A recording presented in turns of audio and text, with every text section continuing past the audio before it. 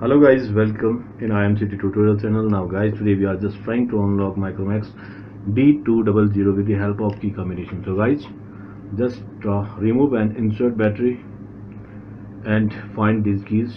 First one is volume up, second one is volume down, and this one is power key, right?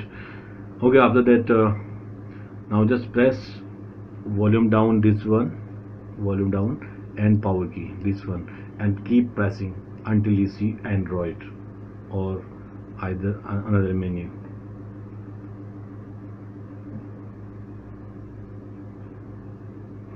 Okay, when you see Android, just release power key only, like this. Okay, then after that you just see here factory mode, and in factory mode just select clear flash.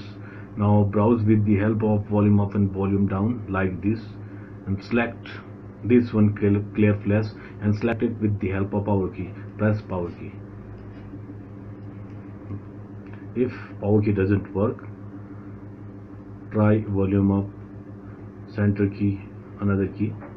Now leftmost key is now working for selection, so just use leftmost key to select it.